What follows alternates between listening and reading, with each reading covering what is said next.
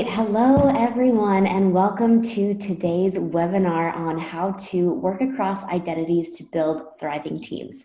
My name is Mariah. I'm calling in from Sapling, and really thank you all so much for joining us today.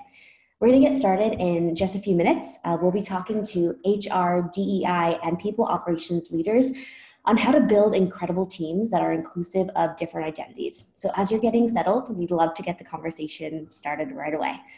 One of the ways that we'll be interacting during this webinar is by using the chat feature in Zoom. And so throughout the next hour, we'll be asking you to go back to that chat to just really join the conversation and have a chat with us. If you're looking for it, just go ahead and hover over your Zoom window. You'll find it in the lower right-hand corner. It should say chat. This conversation will only get richer and richer the more that all of you get involved. So we really, really do encourage you to take advantage of this opportunity to join us. And as for starters, we'd love to get to know about all of you guys on the call today. Feel free, if you could go in the chat box and go ahead and put in your name and where you're dialing in from. We'd love to hear. We've got people from LA, NYC. Hi, Julie. Hi, Donna. Miami, Oregon, Texas. Go, the US card. Amazing.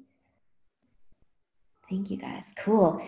So keep going with that, but also would love to know a little bit about what you would like to learn today. What do you guys all want to know about working across identities? For anyone that is willing to share that, please jump in the chat.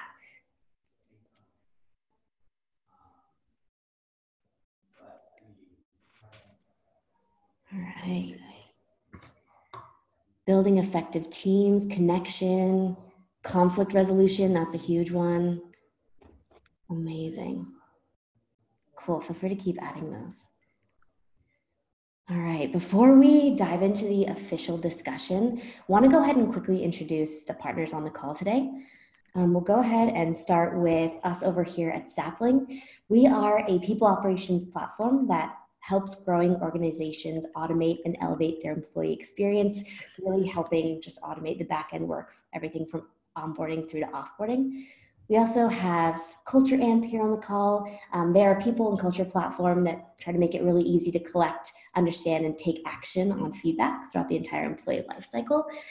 And last but not least, we have our wondrous hosts. We have ThinkHuman, their leadership development and manager training company that drives lasting change and habit formation in fast growth organizations. All right, guys, now I'm gonna go ahead and hand this on over to you, Anna, as the facilitator at ThinkHuman, who will be leading our discussion on cultural intelligence in the workplace. Welcome, Anna, and over to you. Thank you so much. Hi, everyone. Welcome, welcome. We are so happy to have you here today. We have, from what I'm seeing, we have people registered from everywhere, so we're excited to have you. We have an incredible panel of experts, and they're leaders from high performance organizations. They're going to be sharing their road tested experience and stories, and they're going to be taking your questions. So please, please continue to post your questions. We also had questions that you all sent us beforehand, and it's all about how to work across identities to build thriving teams. I wanted to, let me move this out of the way so that I can actually see everybody. We've already gone over some of the tech things, but I also wanted to point out one thing. In your upper right-hand corner, there is a button that you can press that's a gallery button. That way you can see all the panelists. It's sort of like the Brady Bunch version of, for those of you who can even know that reference, it's the Brady Bunch view of things. So you can press that, and of course the chat button. So I want to talk to you about the panel that we have. We have an incredible panel. They've built award-winning organizations, and they're here to share with you today. They're going to be taking your questions. Let me introduce them to you. We first have Julie Lee. Julie, you can wave. She is the VP for People Stella Connect. We also have Ken Mattos. There we go. Ken is the Director of People Science at Culture Amp. We also have Rajkumari Neogy, and they are the founder at iRestart. And then finally, we have Lynette Barksdale, who's the VP of Diversity and Inclusion at Goldman Sachs. They're going to be sharing some road-tested experience, and they've ranged from like hyper-growth startups to multinational organizations with tens of thousands of employees from all over. And these panelists are really all leaders at high-performance companies. And if you haven't already done so, you should check them out at Glassdoor. They have really high ratings, and they're doing something really, really special. All right. So please get involved. We're about to jump in, and here we go. So first, I want to start with a broad definition. What is intersectionality, and in what way do you define it? And we'll start with Ken. Thanks, Anna. So when I think about intersectionality, to be technical for a moment and then be more illustrative, it's the singular identity that emerges from all the other identities that comprise a person's experience. And I like to think of it like mosaics. So mosaics are made of lots of little stones. Individually, each one of them could be your racial identity, your sexual orientation, your gender, your socioeconomic status. Together, they make up a singular picture that is more than the sum of its parts. And so intersectionality is recognizing people for that full mosaic, not just each one of those individual stones by itself. Great, thank you so much. Raj, do you want to add something to that? As I'm listening to Ken, I'm just wondering, like, something just popped in my head, which is, what about the shadow parts of ourselves that we're not aware of? Like, what happens from that place? And so that was just a moment that popped up for me, but just really kind of, looking at who we are when we show up in the workplace and how we decide what parts of ourselves to showcase in the moment, depending upon what's happening in the room, where the power is in the room, and to some degree, and to quite a large degree, how safe do we feel in that? Mm-hmm. Great. Why is this relevant to business? Lynette. Absolutely. So hi, everyone. I think that, one of the things that we have found is that when we don't allow people to show up with all of the aspects of who they are, right, to really bring their authentic self to the table, we are losing out on some of the best parts of people. And so when you think about the workplace, and when you think about, when we talk about diversity, right, and we talk about diverse perspectives, those are the things that come out when we allow people to show up within all of the different intersections that they come to the table with. And when we isolate those, or when we try to, as Raj said, hide some of those, or when those can't come out, we're really doing people a disservice because they're not bringing their full creativity and innovation to the table. And that's something that we really have to be cognizant of as we continuously change and innovate within our products and so that is one of the things that I think is really important about the workplace and why intersectionality is so important. Mm-hmm. I also like the idea of the multiple identities, what Ken said in terms of the mosaic, because oftentimes when we see ourselves or when we see each other, it's a lot about outer appearance. You kind of identify as one thing, but I think intersectionality is really about all of the different things. So not making assumptions with folks that you work with as well. I think that's really how it shows up in the workplace as well, is that being more curious about a person and everything that they come with and everything that's shaped their life experience that is influenced in the way that they make decisions at work, they collaborate, their communication style, all of those things, and being curious about it and embracing all of that is also really important, and not to put people in buckets. I think that's a very, very important part of understanding intersectionality as well. Mm-hmm. And assuming that you don't see the full mosaic. Mm-hmm. So I think what we end up seeing is a fragment of it, what the person can't hide, what they choose not to hide, what we're in a position to actually see because it's relevant to the moment. There's lots of aspects of ourselves that we could bring, but we don't because it's just not the moment for it. And so I think it's important to always approach it with a sense of there's always deeper waters here. And some we can explore and some we can't, but just knowing that there's more there than what we see, I think sets up a better interaction with that. So what I'm hearing everybody say is that having people show up fully and actually being curious about that makes for a richer, more dynamic work experience all the way around. Yeah, I want to kind of tug on a thread here that Julie said about curiosity. I think it's essential, right?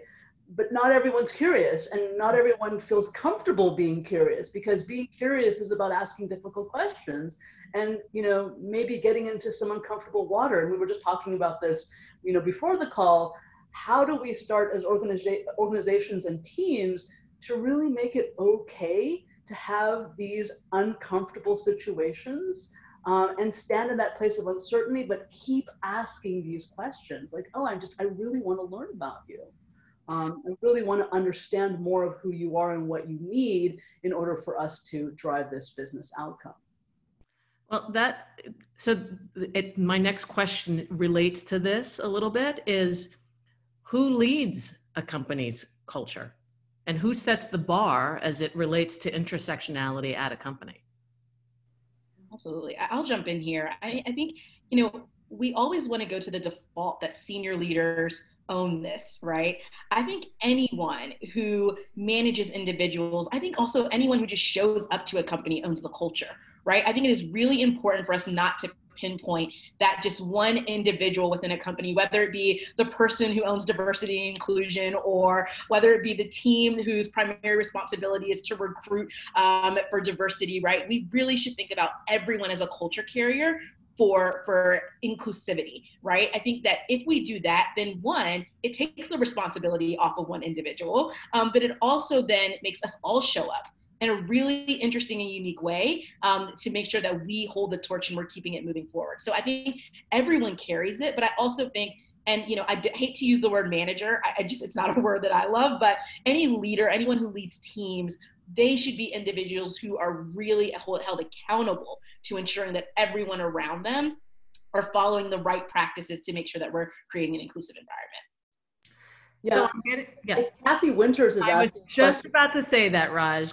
Yep. Yeah.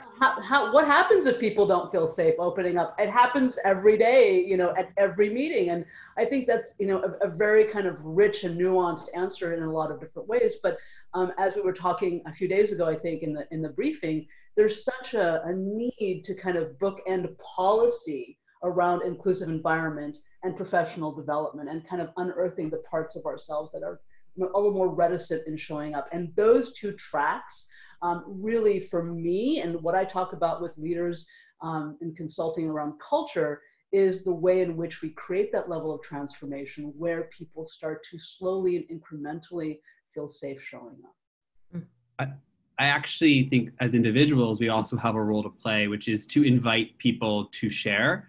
As a very concrete example, I was talking to a colleague about a stressful experience she'd had, and she just kept saying everything's fine, like 5 times in the conversation. I was like, no, you're trying to convince yourself, not me. So why is it not fine? Because clearly it's not fine.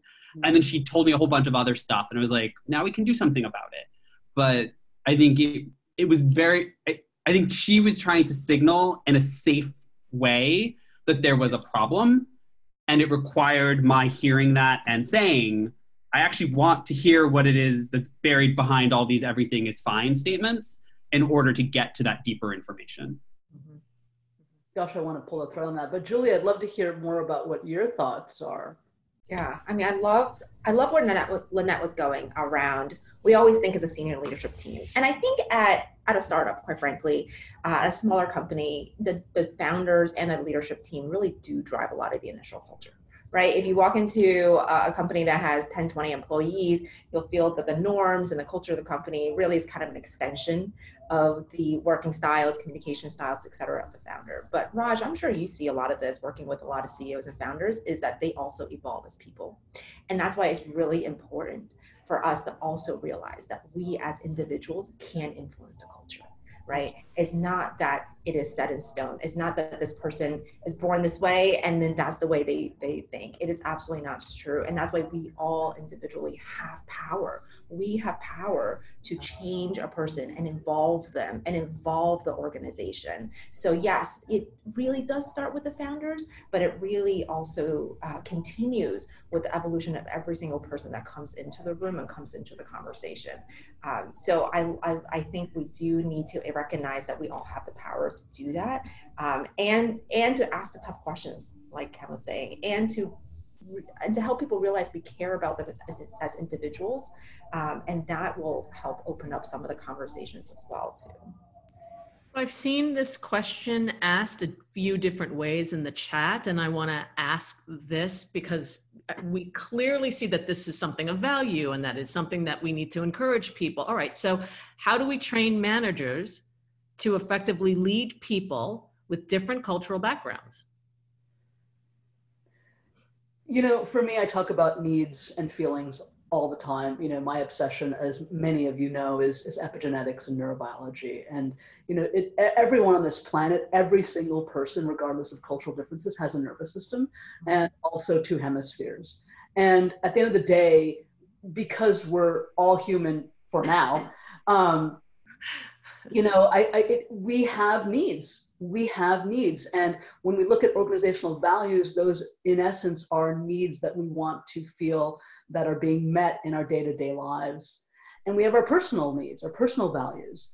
And so, you know, really kind of looking from that place of understanding and tailoring the individual's needs. Like, does one particular person on your team really need to be seen and heard in meetings? Is that their thing? Versus where someone else needs to have a sense of value and contribution, that how they're showing up really matters, and to communicate from that place. The other piece that I think is absolutely essential that we forget as organizations is that we spend a lot of time recognizing, we spend a lot of time in recognition. But what we have, I think, lost a little bit of sight and not, you know, kind of exercised our muscle enough around is appreciation. And recognition and appreciation are two different parts of the brain. The recognition is the left piece and appreciation is the right piece. And I think when we do both really, really well and masterfully, we start to actually shift the well-being of our employees, and we start to notice how our culture by default begins to thrive. And I think that for me is key. Yeah, Raj, I'm just, you know, I'm sitting and, you know, I love hearing you speak because it's so compelling. And, you know, I really do believe that leaders are, when I think about our leaders and I think about in the many different spaces that I've worked, you know, most people when I come to the table, they don't say, I don't want to do this, Lynette, right? A lot of the things that I'm seeing in the chat is, well, how do you make them comfortable enough to do it? And, you know, one of the things that, you know, we have to just admit to people, and, you know, Ken spoke to this so, you know, he articulated this in such an amazing way. So I may kick it over to you, Ken, in a second, just around really telling people how hard it is, right? But then also letting people know that it's a privilege to be in a space where you get to grapple with how hard it is every day to come to work and make these decisions about how you're going to show up for your people. And so really thinking about that and coming to the table to have that, you know, have that thought and conversation with yourself, and then thinking about, then what does that mean for my people? Right. And, you know, I think, Ken, you know, you had a really great point around this, but I think, you know, that is what we absolutely have to think about, is how do we first put it on the table that this is going to be uncomfortable, and then start thinking about, great, but you're uncomfortable. Now think about the environment that you're creating or that is being created for the people that work on your team. Love it. Yeah, I think so much of that is we forget that leaders are people who've generally been successful. And then we're asking them to do something that they're not going to be continuously successful for. And honestly, they don't have the tools. Like they have not often had enough moments of having to grapple with something, not being something they're a master of for such a long period of time, that just getting them ready for that experience is such a key part of the process. I also like to emphasize a lot of the nitty gritty things we say, but we don't actually address. So like one word I hear a lot of in these conversations is time, but we never talk about time. We want managers to do 5 billion things. Many of them are very emotionally threatening, but we don't give them any time to think about it. We don't give them any time to stop and say, wait, have I recognized everyone? They're too busy running from back-to-back meetings and then doing their emails in the evenings or on the weekends, which then leads to all the emails that they send to employees because they're too busy doing meetings in the week to actually respond to anything during the week.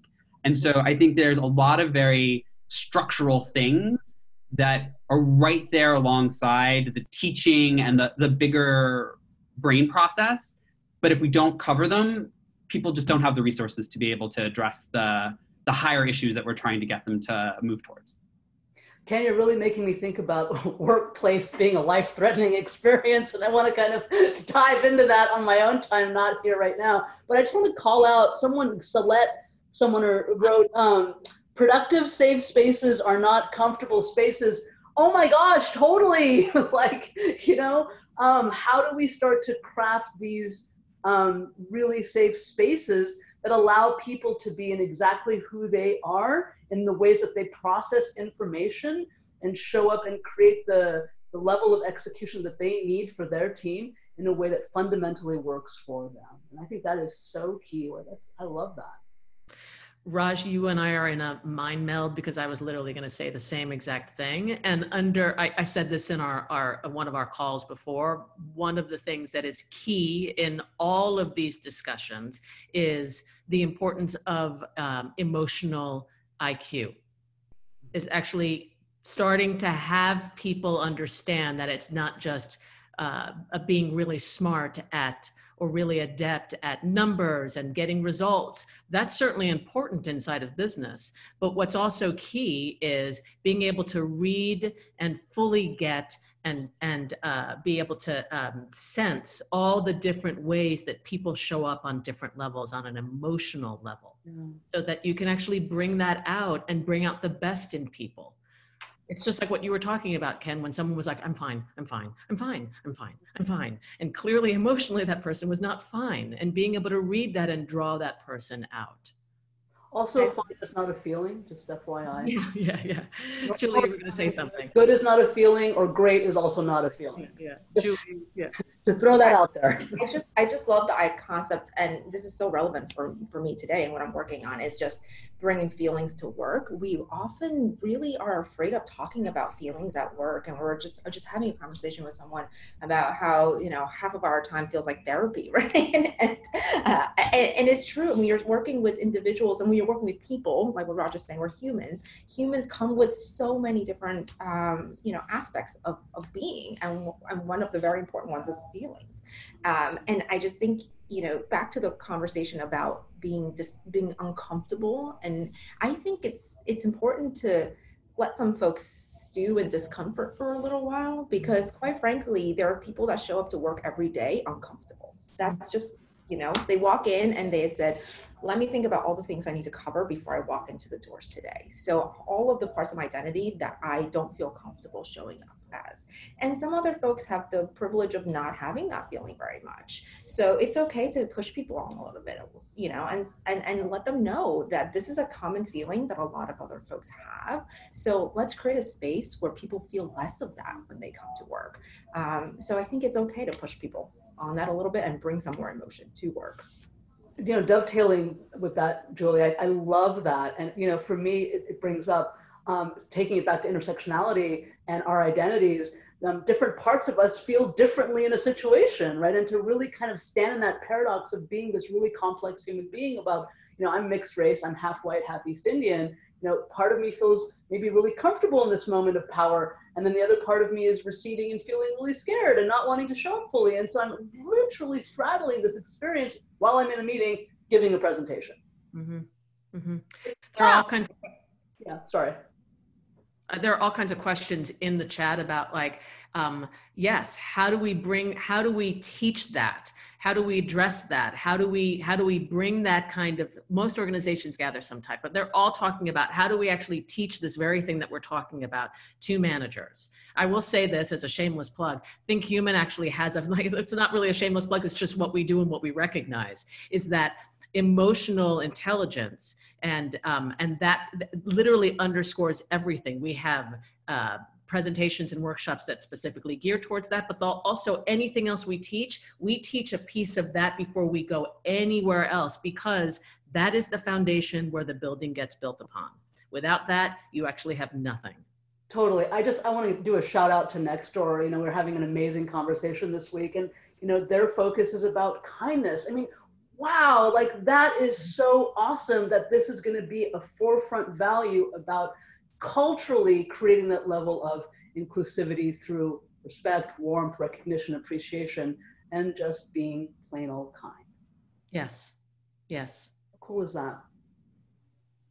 I think there's the concept of diversity, inclusion, education, or training, right? And there's also this other concept of just storytelling, that I find to be really effective. Something I did at a previous organization is organize a storytelling event, like a narratives event. So if you guys have heard of the Moth kind of storytelling, that kind of setup, but basically inviting folks to have a 5 to 10 minute monologue on any part of their identity.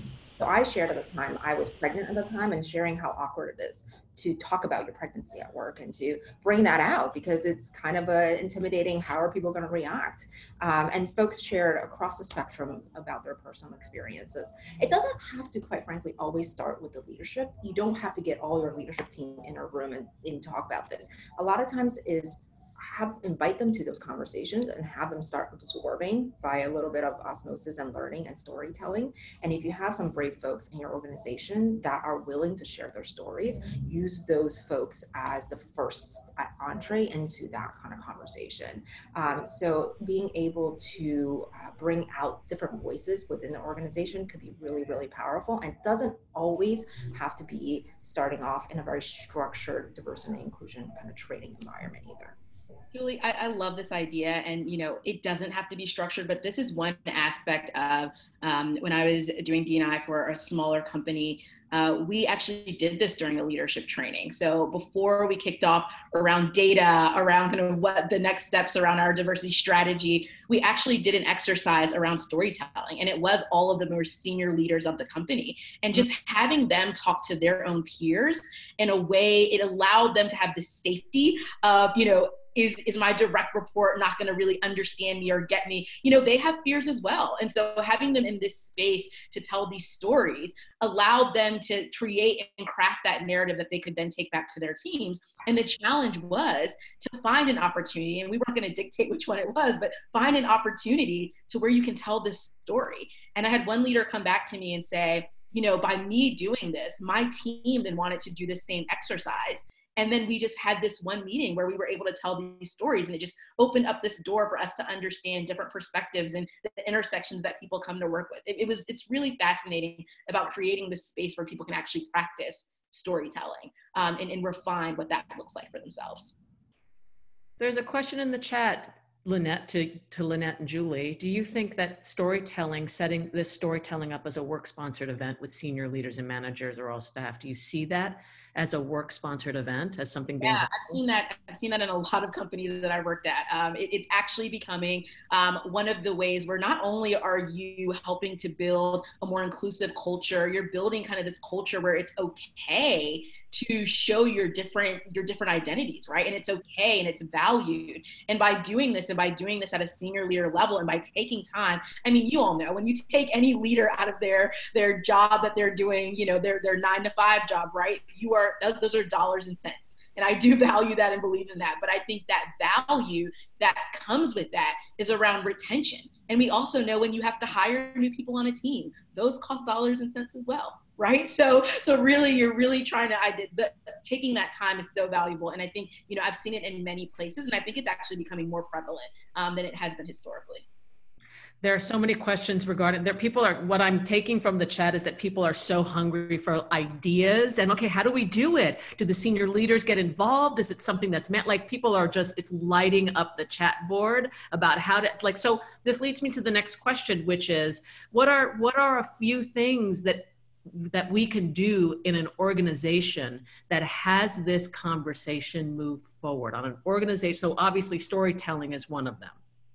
What's another 2 or 3 things that we can do that actually has this be expanded upon, be something that brings that kind of humanity in, that has people be seen more fully?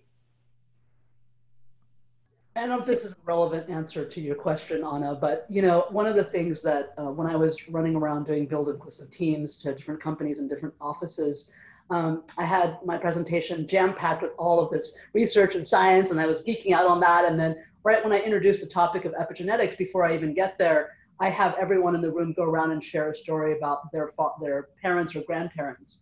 And during the survey at the end, hands down, that was the most powerful activity. People connected. They didn't know that their mother was a nurse and that they were in World War II and their grandparents. And they just started to connect in this way. And I'm like, but my research is awesome. Like that, they didn't care about that. They just wanted to connect with each other. And I think, how can we start to let it be okay for us to share personal stories, transgenerationally even, that we can start to get to know each other and cross those boundaries, create that level of trust, bring down the walls of fear, and really allow each team to get to know themselves at a much deeper level. So I think there's like 2 pieces that at least 2 pieces we have to confront around getting the stories, because I totally agree with Raj. People just want to share their stories. Like they want to be heard. They want to be humans. So the energy is already there. What we need to do is figure out ways to unblock it. I think one piece of that, what blocks it, is the old school images of what a successful employee will be is often very intersectional and one set of intersections. So it's generally the straight white man who doesn't complain too much, who plays the party line, blah, blah, blah, blah, blah, blah, blah, all the things that, if you were asked, what's the perfect employee, people would spatter out pretty quickly. I think getting leaders to tell their stories and say like how they are not lined up with that is super helpful. There's a great piece of research one of my colleagues was working on where she discovered that getting all these senior women mentors to talk to junior women and only talk about how they were now, how they were super successful now, and covering up all the awkward moments while they were getting to be successful only made them feel like they were inadequate. Had the exact opposite effect of bringing them into the room. But when those women said like, yeah, it was hard, the baby cried, I had to have this fight with my boss, this person was not as respectful of me as they should have been, they were like, oh yeah, I'm experiencing all that now. So now I see the path to where you are. And so I think that's one of the key things of the leadership stories, is allowing people to draw the connection between who they are now and who they can be, and that there isn't this great gap. That's great. I also think you need to find one ally who is willing to share first.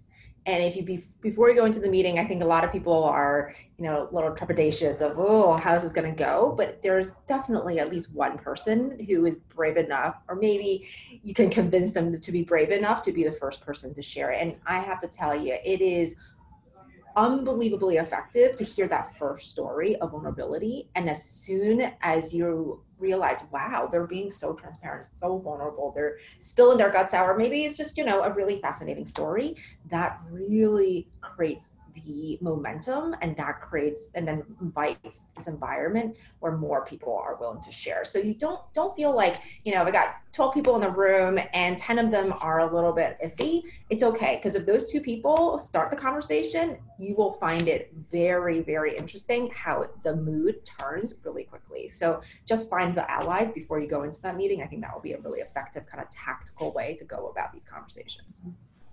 Julie, I love that. And I was just sharing in the chat that is something that I employ all the time, is not only, when I do activities, I'm always kind of moving around the space to hear conversations, kind of hear the people that really have a viewpoint that they are open and willing to share. And then sometimes I quietly even tag people like, are you willing to share, right? Are you okay, comfortable with sharing? And we get those people who step up. And again, it just takes one. And it opens up the gates, and people start to feel comfortable and that they can be vulnerable as well. So I love that. And definitely it is a tactic that I've employed. I'd love to hear a little bit more about when you've implemented these tactics, what kind of changes took place? What did you see happen?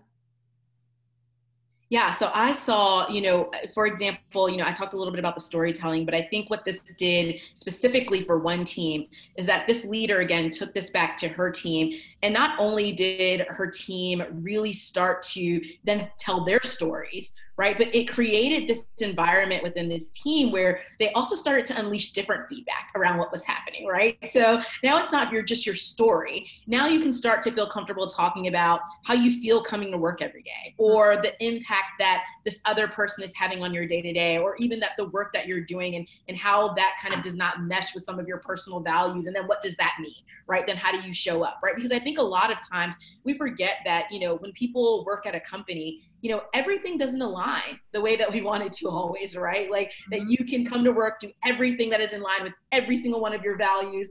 But that doesn't mean that that's not the right place for you. It's just about a conversation. So I think it really started to unleash these different conversations that were not had before. And I think that's the most important thing when we think about creating inclusive environments and when we think about creating inclusive teams. It's about having different conversations that we were not comfortable having before and then driving towards change, right? And then what does that mean after? Mm-hmm. Yeah. I can pile on that answer. One thing I saw was an improvement in collaboration. I think there was one question in the chat just now about how do you convince people to even start this conversation? And it's always like, what's the buy-in story, And a lot of it is business performance. Quite frankly, one of the things that a lot of organizations struggle with is collaboration cross-functionally, getting people to talk, more of like the same language and shared goals. But as soon as people start getting to know each other and have a level of trust, no matter where in the organization they sit, you will find that conversations and communications will flow so much easier. That level of trust will enable people to really partner and feel like they're in it together. So when we started doing these more storytelling sessions and being more visible about people's identities and experiences, it really opened up the floodgates for more conversation and work-related conversation as well. So when you needed something, you needed help, you didn't hesitate to ask people as much because now you feel like you have a little bit of a common ground. So that is really an incredible outcome of focusing on these conversations and on sharing people's identities at work.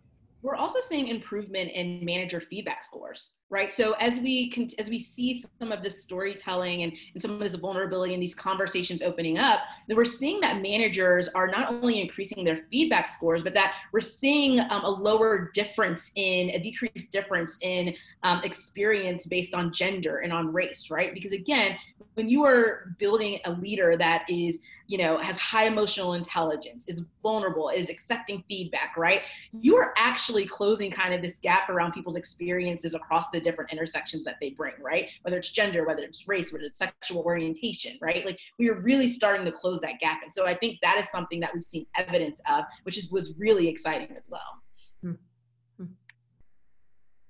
That's great. I'm looking at the chat and it's just like everybody's just like, let's just have a group. It's amazing what's going on in the chat. It's really, really wonderful. And I also want to illuminate something that we talked a little bit about before this call. And I want to actually put it on the map, which is we are in a transition right now where, as Ken was saying before it was really clear, you came into work, you cut off all different parts of our, humanity, and you just came in, you were basically a drone doing your thing. And then you went home and then maybe you had like different feelings or whatever, but you didn't really have the full scope. We're all talking about bringing the full scope of who we are to work. And that transition is an awkward transition. It's an uncomfortable transition. And what it requires is a degree of vulnerability and comfort with discomfort. And so to speak to that gap and to speak to that liminal transition that we're all moving through collectively, we're all inside this conversation because we're all interested in how do we make that particular uncomfortable, liminal, transitional spot that we are moving to better. And so some people have asked in the chat, well, how do we convince or talk to or have people who are in a higher position or managers who are the decision makers, how do we convince them that this is an important and valuable thing to invest in and spend time in? that feelings are actually good? How do we do that? I think one of the first things is to understand them. I think one of the biggest mistakes we make in any sort of social movement is we present our argument for why there should be change. We need to figure out what their argument for change is.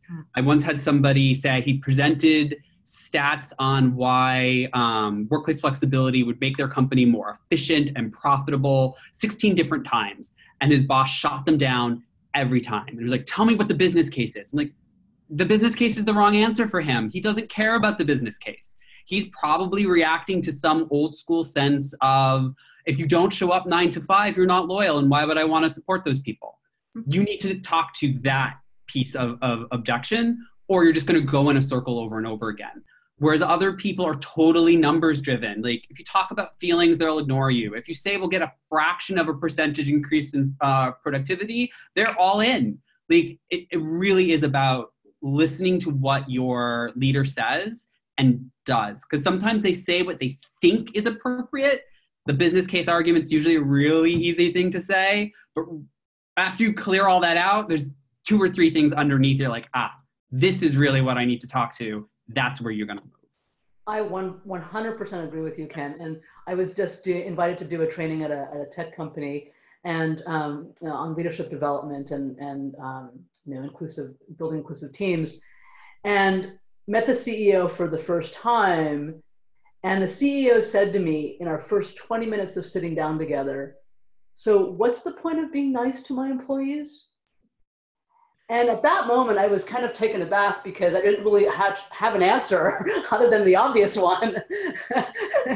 And so we kind of talked through and I asked a bunch of questions. I stepped into coaching mode and I was kind of like pulling on some core beliefs.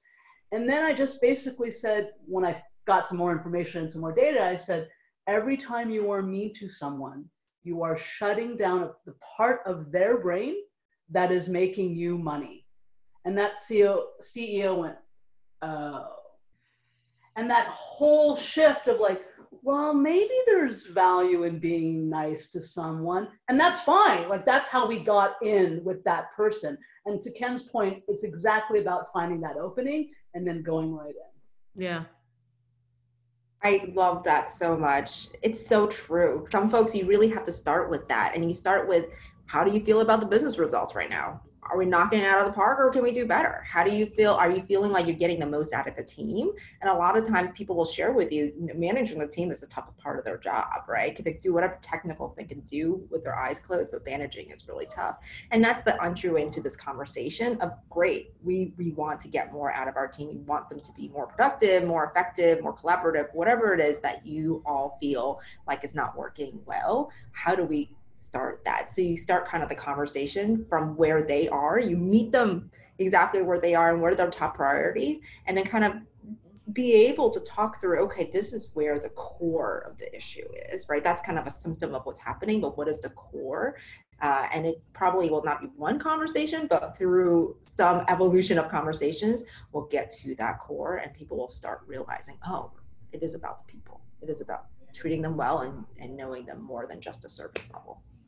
And Julie, I think what you're saying, which is so valuable for all of us, is that, leaders need the same thing that we're asking leaders to do for the people on their teams, right? Like they need the same type of care. They need the same type of coaching and support. And when we set them up and when we set up our teams and our organizations to be able to do that, then we'll be able to draw out these things from them and have these conversations. But they need the same exact things. And I think that's so important to this point of, I think they're fearful because sometimes we come at managers and leaders like, well, you should know this, or you should absolutely be doing this. And they don't know, right? Maybe they were, again, to an earlier point, maybe they were good at, their core job and got, promoted to become a manager, but that doesn't mean that they were taught how to lead a team and drive results through other people. And so we really have to take that on.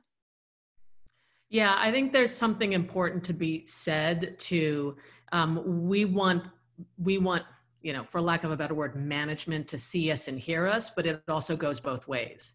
Yeah. We need to actually meet them and hear them and what's important to them and then speak to that. Like there's all these different, finding the gray in between all of these, like right, wrong, black, white,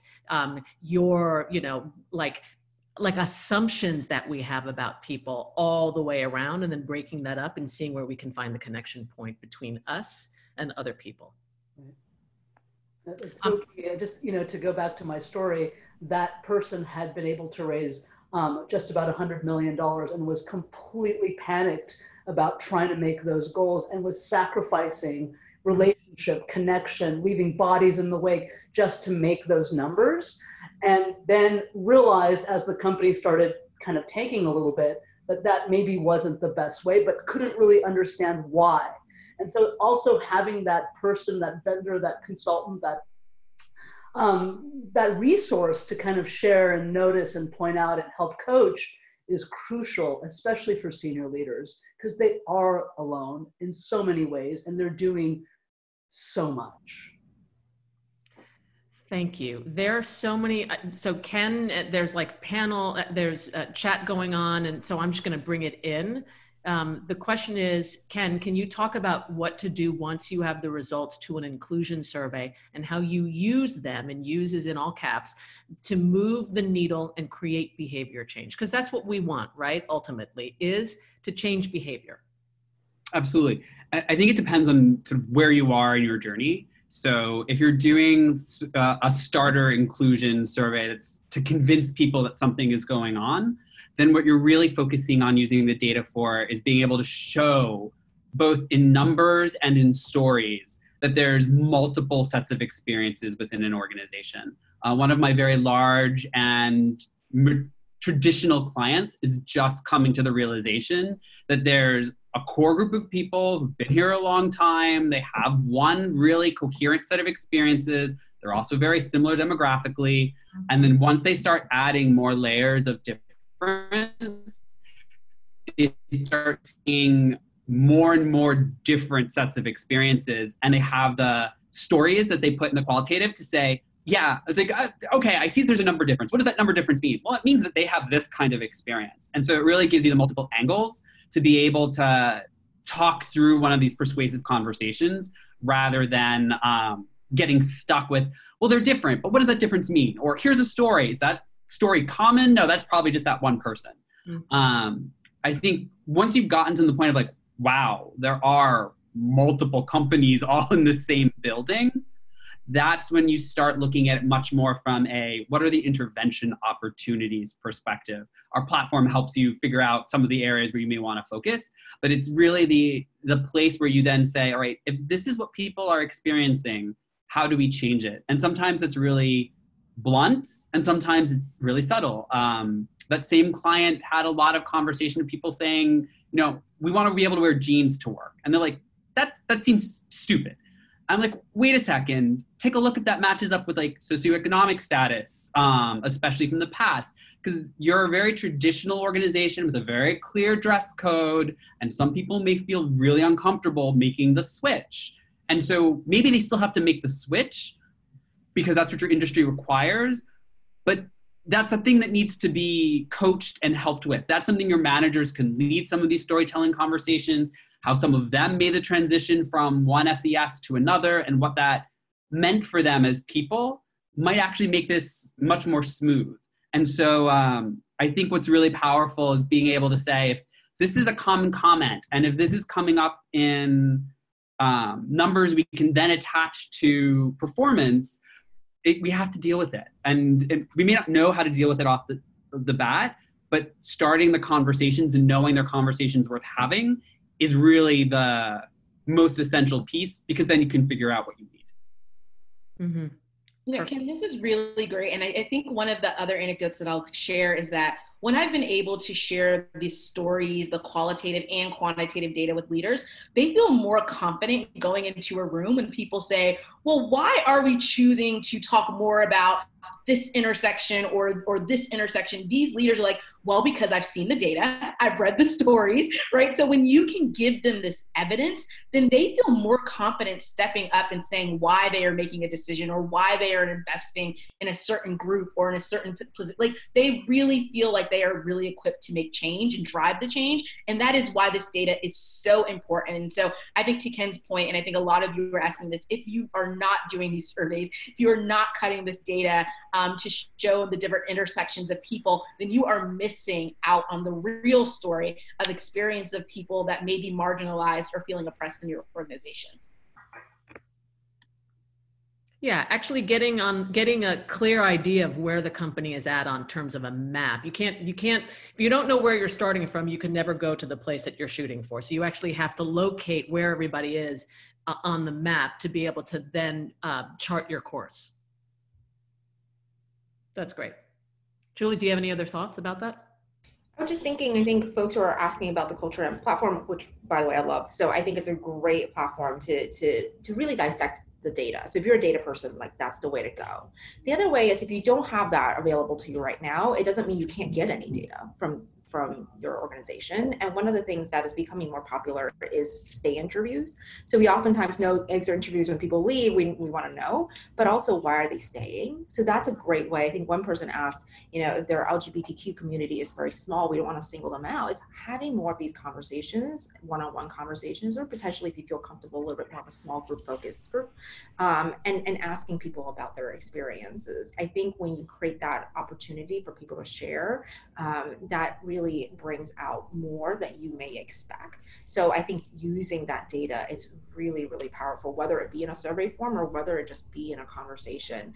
And of course, every company is different in terms of their level with transparency and data sharing, right? So also just knowing your company and whether or not people want to be completely anonymous in that, which I think is totally fine, or whether people will be willing to be in a group and share with other folks. I like the idea when there's more folks in the room because people realize they're not so alone. But again, test the comfort level of your own company, you know best. But I think trying to get those pieces of data to see where people are right now and what we really need to pinpoint is an awesome place to start. Yeah. Someone just asked a question that I had as a follow-up. It was, once you have the data, what are the specific key skills you think you need to equip managers with to handle this well? And that is actually my next question, because I think, great, we now see, let's say the data points to that there's just a complete lack of inclusive, like it's just, we're not seeing people aren't happy. Then what do you do? Where do you go with that data? And so my question, and someone's asking that, is if you could leave this community with one practical, high leverage action, what is that? And I want everybody to answer that question. Well, I'm going to jump in here, and Martina Holmes is asking, how do you figure out the comfortability of your company? What a genius question. I think for me, I'm going to always go back down to the neurobiology of human experience, and to really kind of surface and understand what the unmet needs are and what are driving the feelings, the behaviors, the toxic environment based on those unmet needs. So I think for me, getting really clear on whatever the values that you're trying to embody as an organization, are those being embodied, or are they just being dismissed and just really cool posters on a wall? Like what is that about? And to really understand from a very deep perspective, if these humans truly feel safe, and if they don't, why not? What is happening underneath the hood?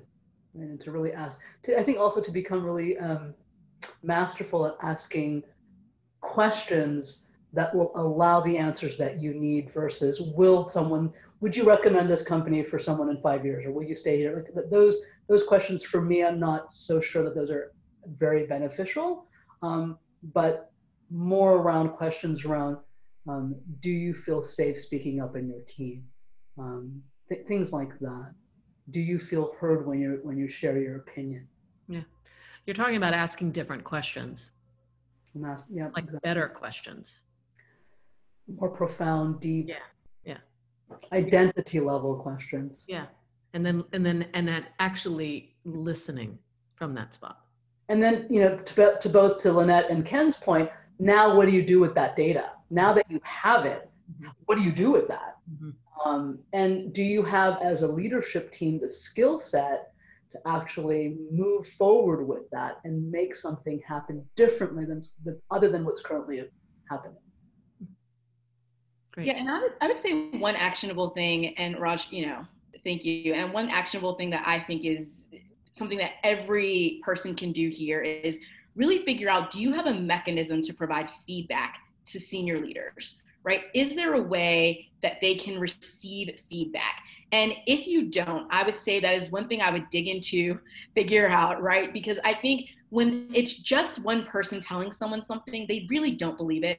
Sometimes they find it hard. And I know, Raj, you can dig into why they died. I'm sure you can talk a lot about that. But when you have these stories or these mechanisms where you can provide this feedback to someone and then help them navigate it, right? Because I see a lot about emotional intelligence in the chat, which is something I firmly believe in. And I actually, when I did my prep call, this is one thing that we talked about a lot, right? I actually fundamentally believe that we can change how leaders are showing up and how we retain and create spaces where people can come to work and be their authentic selves if we can build emotional intelligence, greater emotional intelligence in leaders. I fundamentally believe that that is the game changer in everything that we are talking about, because, so I digress from what I was saying around the feedback, but feedback is very important. So go figure out if you have a mechanism. If you don't, I would consult with someone who can help you find ways that you can help provide feedback to senior leaders, or make sure that there is a process in place to do it. I just want to kind of add to that. I was having a conversation with Tyler Muse from Lingo Live forever ago, and we were talking about how to operationalize self-awareness. And I thought that was such a fascinating concept. Like, let's figure that out together. And yeah, so I just kind of throw that in there. I'm writing that down. That's brilliant. Okay, we're almost done. I want to make sure that I get everybody's voice. Julie or Ken? I'll jump in here. I think just to reflect back on something earlier that we're talking about around the power to make a difference. I don't think that we should feel that we're one person and it's really hard to tackle. This is a very grand, huge topic. But I think one of the things that's been really effective at organizations I've been at is also harnessing a group of people with the same passion for this topic, just like the group that we have here. But I know there's other people in your organizations that feel equally so. And a lot of times the grassroots efforts of an employee group can really drive change. And I have seen that actually happen at organizations. So don't be afraid to be that person that slacks out or sends an email, however you all communicate. You want to start a storytelling event, or you want to start something that prompts discussion and learning, and people can choose to join you in that. So don't be afraid to use that power that you have to start a movement at your organization. That's great. I love that. Don't be afraid to start a movement. Ken? So I have two suggestions. One is talk to leaders about these issues when you don't have an agenda. I think we too often go into these conversations as, here's the first time I present it to you, and here's what I want you to do differently, and it's too much, and then we get disheartened, they get frustrated. I think there's more room if you're having an ongoing conversation with them that eventually heads into an action, rather than starting with, here's the action thing I need you to do. Especially since they're going to have their own feelings about a lot of this. Finally, I think the other piece is make a list of the things that block people from participating in the initiative. One of the things that I find that a lot of these things end up being like is you're trying to drive the boat forward at full speed, but there's like 5 anchors hanging off the back of it, and it just tears the thing apart. So do people not have enough time? Is there really aggressive goals that makes everyone scared of, listening to any other possible way? Is punishment for failure totally out of proportion with the risks of these sorts of endeavors? If you can't acknowledge and address those, all of the training that we're suggesting will ultimately fail, and that's where we have the tension we always see of like, but we did all the good things and somehow they didn't take root. That, I think, is the reason why doing the right thing doesn't ultimately reap the rewards we hope for. So I think a key thing is being able to make sure you have fertile ground for all these other really valuable and powerful experiences to take seed. That's great. Thank you, thank you. I'm going to, with my very scratch-written notes, try to encapsulate everything that I heard that are steps forward. It is, first, we recognize that managers have needs and that we need to tailor our conversation to those needs so that they can actually start to think in terms of, oh, that works for the company, that works for everybody, and so that we have buy-in that way. We spend entirely too much time on recognition and not on appreciation. So we actually we need to start focusing differently.